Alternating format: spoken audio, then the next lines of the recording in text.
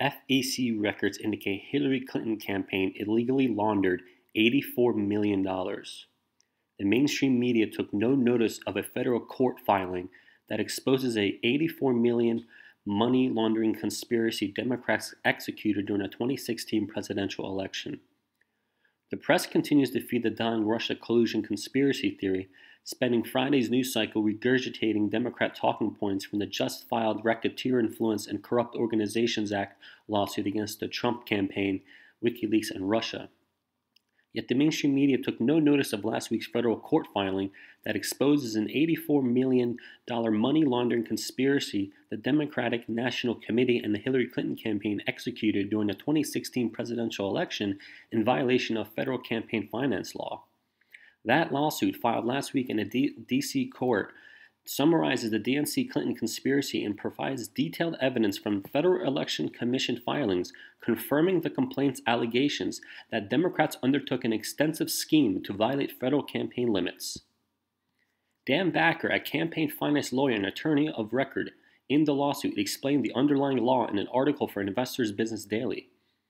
Under federal law, an individual donor can contribute $2,700 to any candidate, $10,000 to any state party committee, and during the 2016 cycle, $33,400 to a national party's main account. These groups can all get together and take a single check from a donor for the sum of those contribution limits. It's legal because the donor cannot exceed the base limit for any one recipient, and state parties can make unlimited transfer to their national party. This legal loophole allows blunders to raise large sums of money from wealthy donors, more than $400,000 at a time, filtering the funds through the national committees. Democrats and Republicans alike exploit this tactic, but once the money reaches the national committees, other limits apply. Suspecting that DNC had exceeded those limits, a client of Backer's, the Committee to Defend the President, began reviewing FEC filings to determine whether there was excessive coordination between the DNC and Clinton. What Backer discovered, as he explained in an interview, was much worse. There was extensive evidence in the Democrats' own FEC reports, when coupled with their own public statements, that demonstrated massive straw man contributions papered through the state parties to the DNC and then directly to the Clintons' campaign in clear violation of the federal campaign finance law. On behalf of his clients, on December 15, 2017, Backer filed an 86-page complaint with the FEC, asking the FEC to commence enforcement proceedings against Hillary Clinton, her campaign, and as treasurer, the DNC, and as treasurer, and the participating state Democratic committees. The complaint, an attached exhibit consisting of nearly 20 pages of Excel spreadsheets, detailed the misconduct and provide concrete evidence supporting the allegations. In short, here's what happened and what the evidence establishes.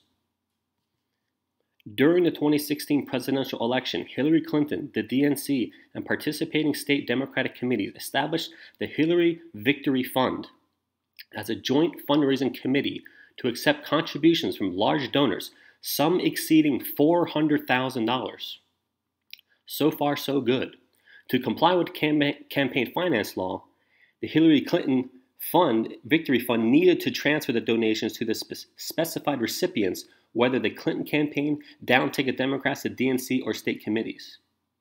FEC records, however, show several large contributions reported as received by the HVF, Hillary Victory Fund, and the same amount on the same day, or occasionally the following day, recorded as received by the DNC from a state Democratic committee, but without the state Democratic committee ever reporting the contribution. Let me repeat that. FEC records show several large contributions reported as received by the Hillary Victory Fund and the same amount on the same day, or occasionally the following day, recorded as received by the DNC from a state Democratic committee, but without the state Democratic committee ever reporting the contribution. For instance, the Hillary Victory Fund reported transferring $19,500 to the Mississippi Democratic Party on November 2, 2015, and the Democratic National Committee reported receiving $19,500 from the Mississippi Democratic Party on November 2, 2015. But the Mississippi Democratic Party never recorded the receipt or the disbursement of the $19,500. And without the Mississippi Democratic Party controlling the funds, the Hillary Victory Fund's contribution to the DNC violated campaign finance law. Over a 13-month period, FEC records show some 30 separate occasions when the Hillary Victory Fund transferred contributions totaling more than $10 million to the DNC without any corresponding record of the receipt or disbursement from the state parties, thus illegally leapfrogging the state Democratic parties. On the other hand, of the contributions state parties reported as received from the Hillary Victory Fund, 99% wound up at the DNC. They were transferred immediately or within a day or two, raising questions of whether the state Democratic committees truly exercised control over the money, something necessary under campaign finance law to allow a later legal transfer to the DNC. Again, the evidence is damning. According to Politico, while state party officials were made aware that Hillary Clinton's campaign will control the movement of the funds between participating committees, one operative who has relationships with multiple state parties said that some of their officials have complained that they weren't notified of the transfers into and out of their accounts until after it was done. But the Clintons' campaign control of the contributions did not end once the funds reached the DNC, as the complaint filed with the FEC detailed. Rather, public statements by former DNC Chairman Donna Brazile acknowledged that Hillary Clinton's campaign gained momentum. When the campaign gained momentum, she resolved the party's debt and put it on a starvation diet. It had become dependent on her campaign for survival, for which she expected to wield control of its operations. Gary Gensler, the chief financial officer of the Clinton campaign, which operated as Hillary for America out of Brooklyn, New York, likewise stated that the Democratic Party was fully under the control of the Clinton campaign. The campaign had the DNC on life support, giving it money every month to meet its basic expenses, while the campaign was using the party as fundraising clearinghouse.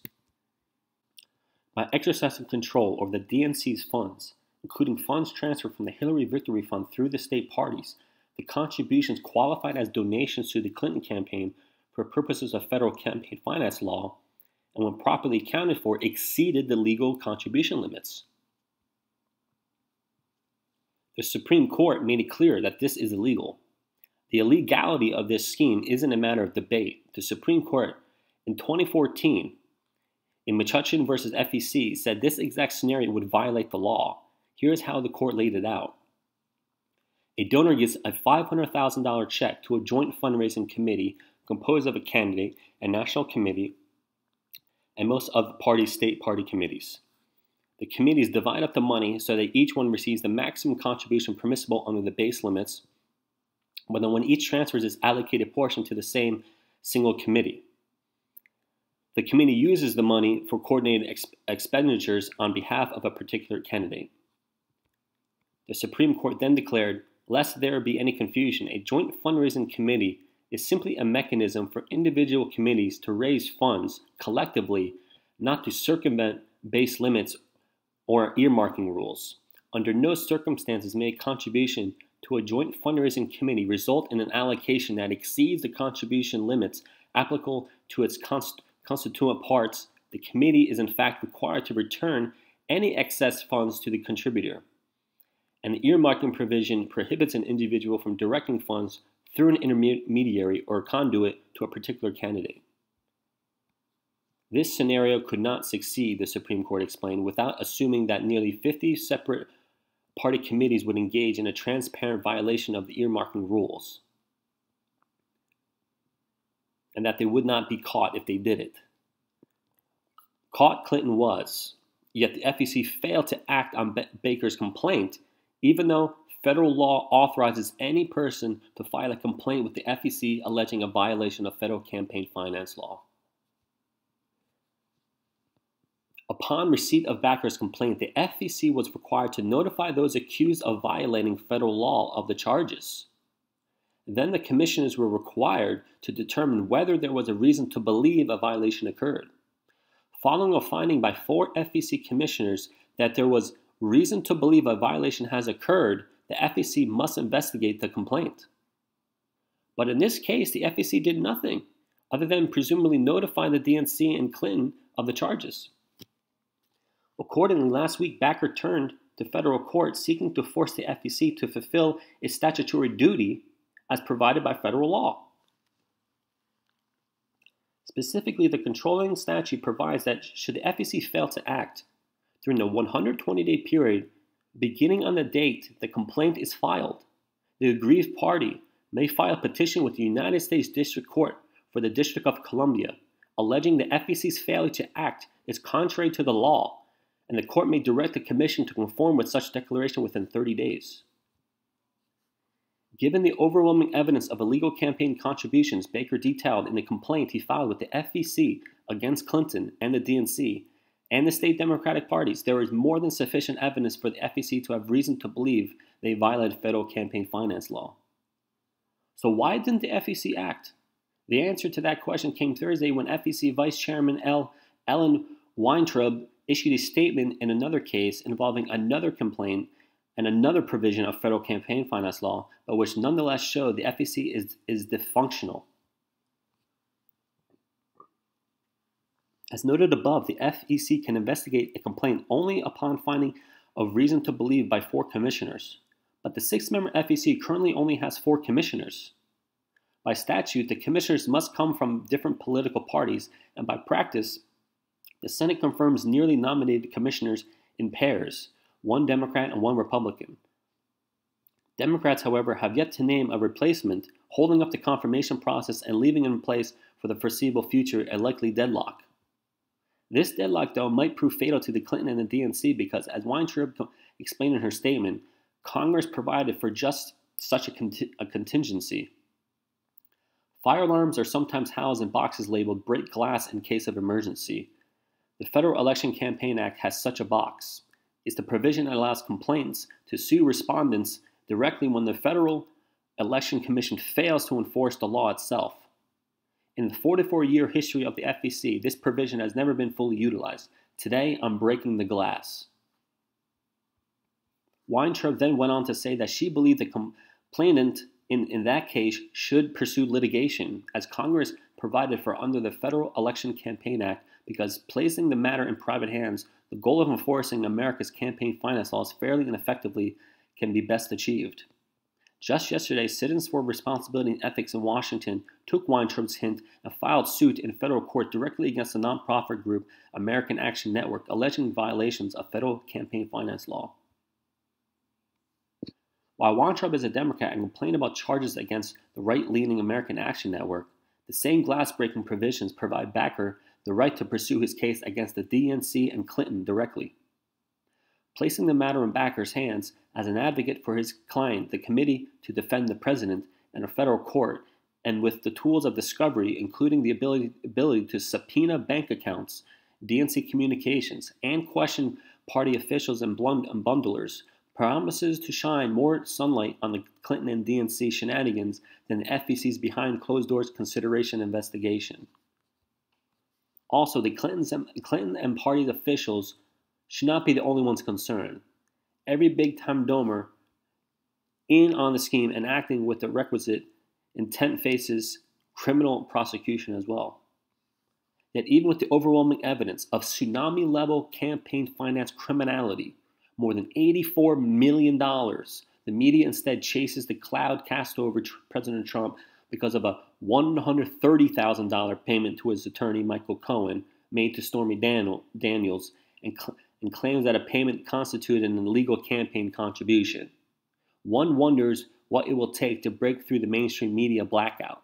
Maybe a few pointed unpresidential tweets from our commander-in-chief is due. What do you got to say, President Trump?